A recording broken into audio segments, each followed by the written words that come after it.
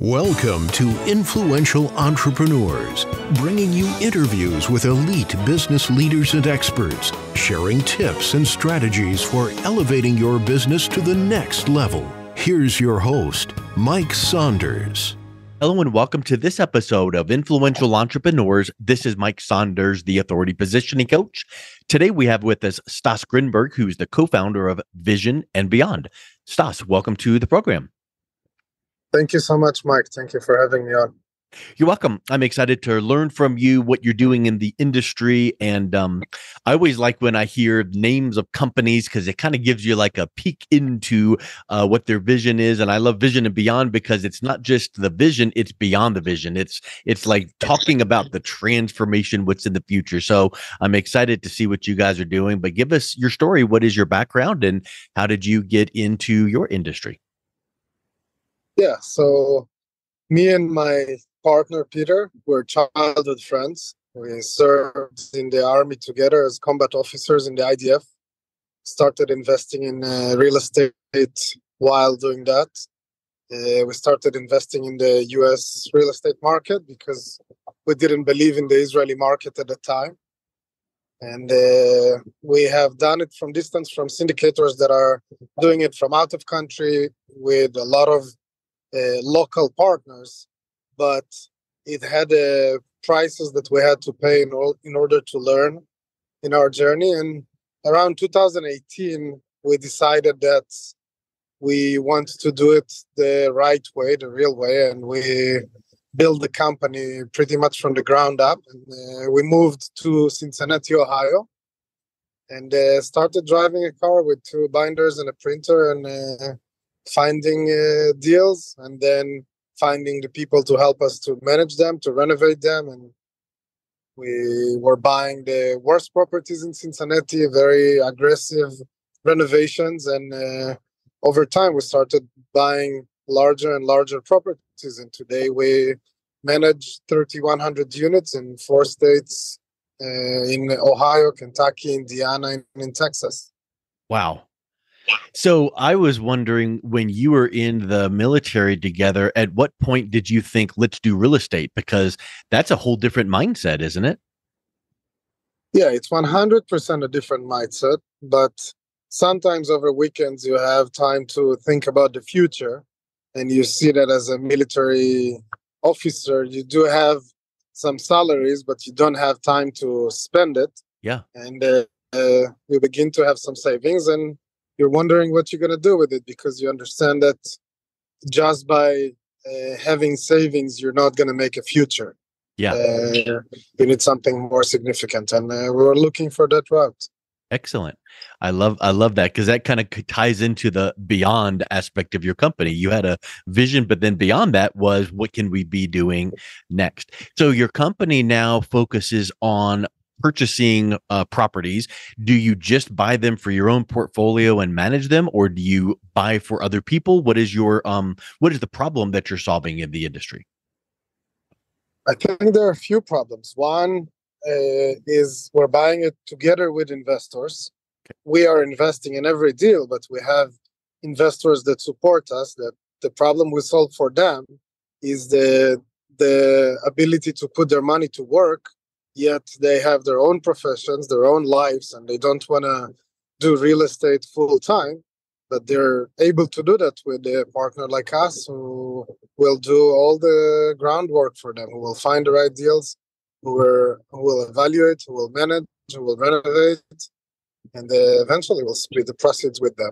So for them, that's the problem we're solving.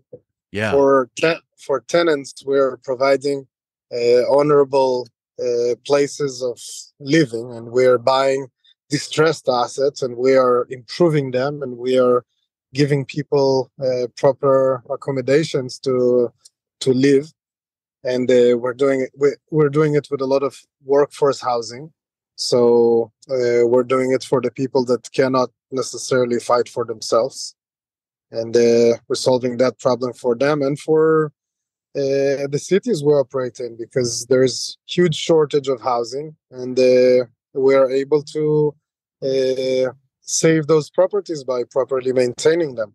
While there's a lot of old product that is being mismanaged, and therefore sometimes it goes to demolition. You know, a lot of times you hear in business, if you can create a win-win opportunity, then that's a wonderful scenario. But what you just described is a win-win-win, because the problem you're solving for investors is, and then the problem you're solving for people that need good housing is, but then there's another benefit is to the city that you're in, because you're helping them with redevelopment, and that helps the redesigning the city because you're bettering where people are living. Maybe they're giving you some helpful, incentives, things like that. But there are a lot of benefits there. And when you bring all that together with your knowledge and you synthesize your expertise with that, boy, that truly is a win-win-win. Yeah, I believe so. That's what we're trying to achieve. So what are you doing when you've got 3,100 units, apartment units? When you get ready to make your next acquisition, what is the process you go through with due diligence to evaluate a potential acquisition target? So it's a pretty complex process, even though people like to believe that real estate is simple and smooth and easy, and that's how this industry is described.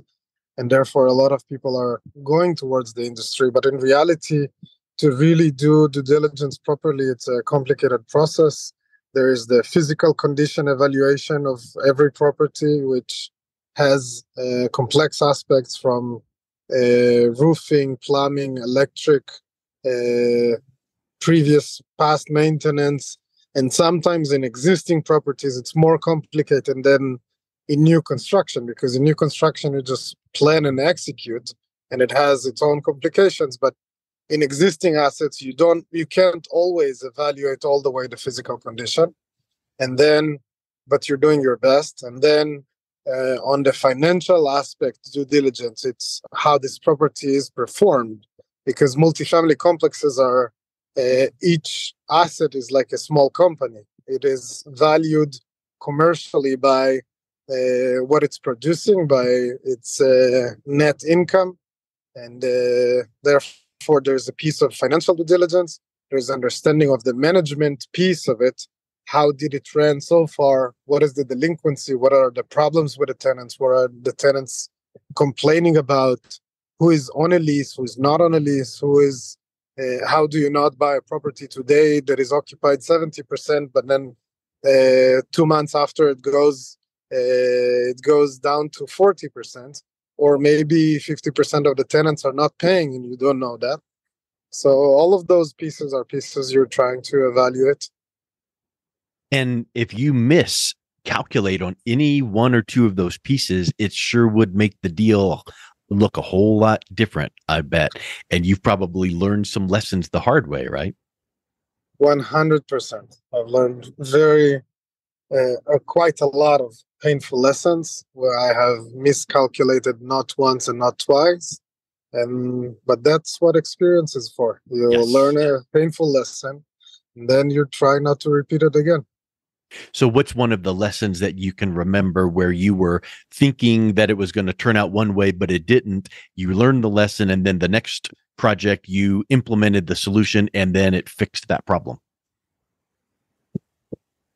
I think there were plenty. One was with expectations of physical value, where I bought properties with 20 years guarantees for the roofing solution, and the seller actually presented me those guarantees, but those guarantees were not really enforceable, and that was one painful lesson. And then you're just evaluating the physical condition as is, and you're not relying on past guarantees, and it's something that you need to value the product as you believe it is.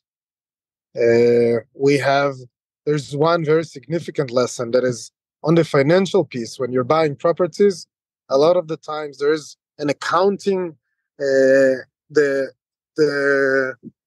called the gap. It's the general accounting accepted principles, where a lot of the sellers are providing you accounting documents that are not showing you the true financials of the property. They are showing you the financial condition, not calculating delinquency, not calculating.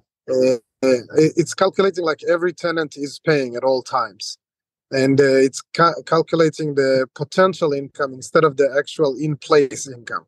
And that is something we made a huge mistake with and bought a property without understanding that deeply. And I still think that in the industry, there is a lot of buyers and sellers that are not fully understanding how sometimes sellers of properties are playing with the numbers to present a brighter picture than it actually is.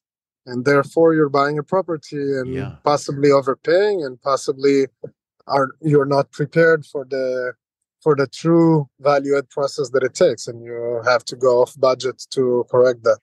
And if you were just a professional making great money, have some money to invest, wanted to get into real estate because you read a book and you tried to get into real estate, that's a easy mistake that could be made, because you are thrown a bunch of papers or Excel files or documents and it looks good to you.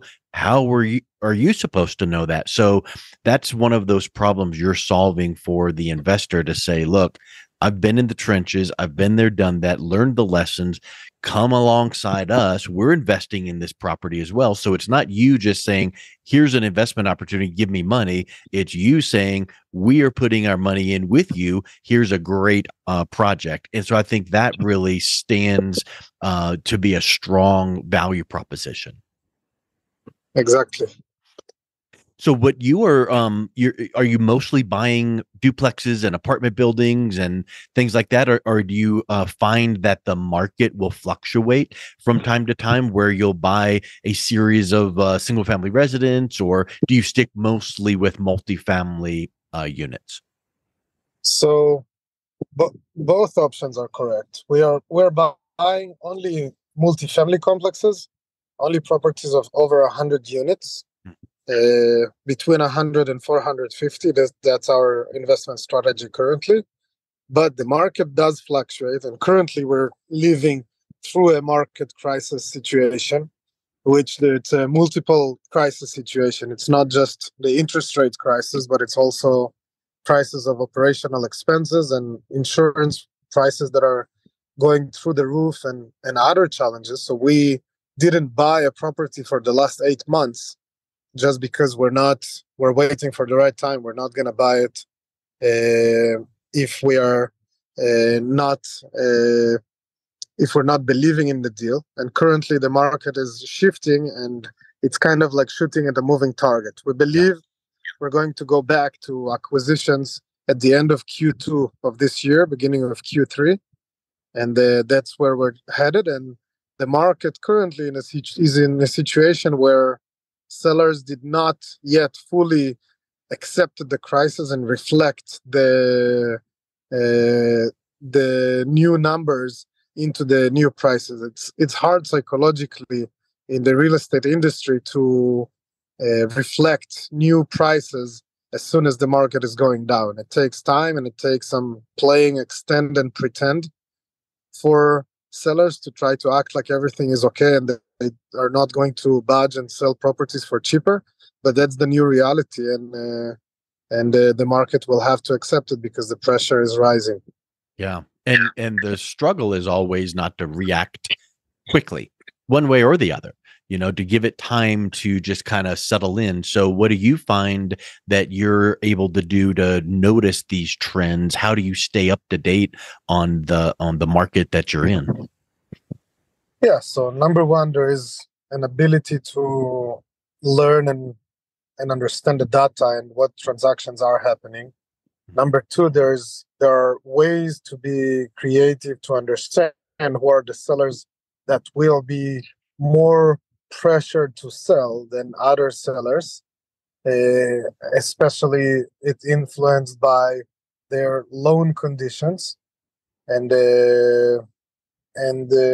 just follow closely and leave the market and keep building a good reputation in the markets we operate at, and work with the lenders that we are operating with, because the lenders know that we operate our properties well. They know that we are trustworthy, and they know that if someone, we already had communications with all of our lenders, that if someone will, in our industry, in our area, in the areas we're strong at, if someone will have a problem of paying his mortgage, that we could be a good sponsor to come in and buy the seller out. Yeah, take over that paper. Yeah. So in the areas that you're in maybe Ohio, Kentucky, Indiana, where you're investing in Texas, do you find that you have liaisons and network with some of the offices of economic development, and they're able to help you with some good real-time data? And then maybe also on the other hand, are you finding that you're able to kind of be a great resource to them? And so it's a great relationship that way, it seems like.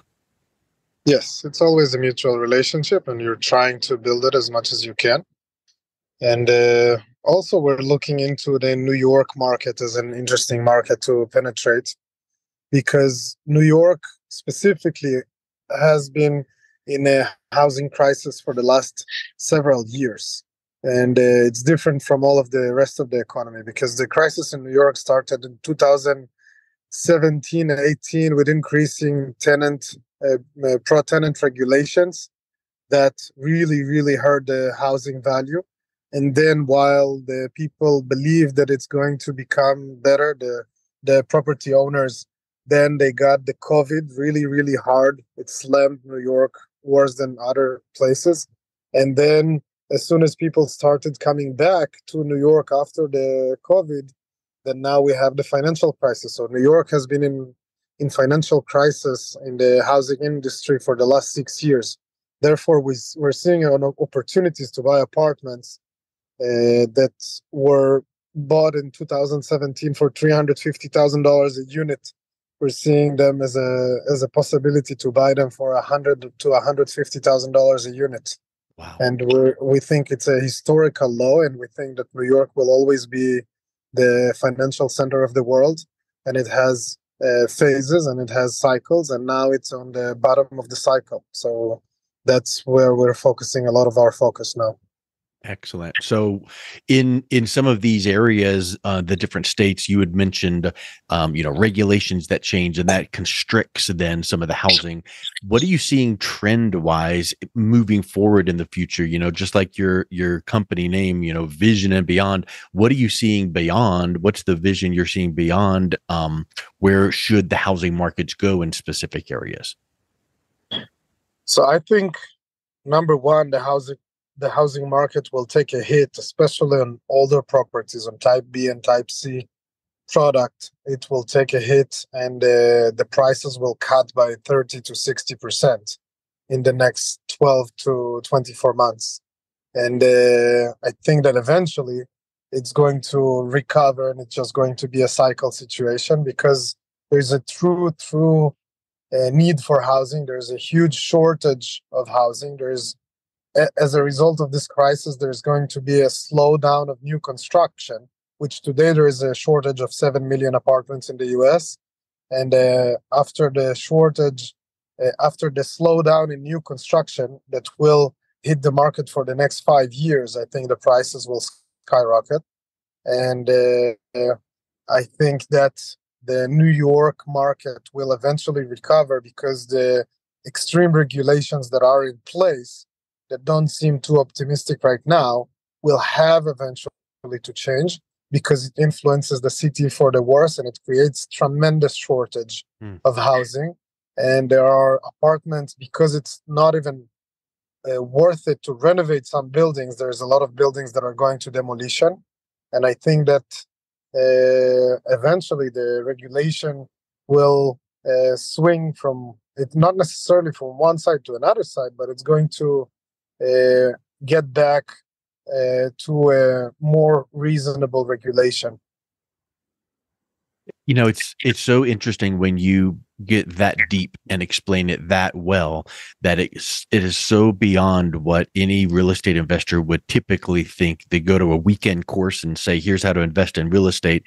they would scratch the surface. So for someone listening into this, whether they're an investor wanting to get into some of the things you're doing in your projects, but not have all of the headache, or maybe even, maybe there's a city official listening in saying, hey, there's some collaboration we would love to talk to you about. What's the best way they can learn more about what you guys are doing and then also reach out and connect with you, Stas? Yeah, so the two main ways would be the company website, which is vnbinvest.com, or my personal LinkedIn at Stas Grinberg.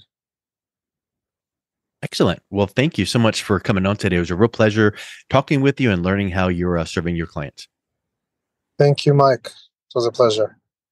You've been listening to Influential Entrepreneurs with Mike Saunders. To learn more about the resources mentioned on today's show or listen to past episodes, visit www.influentialentrepreneurssradio.com.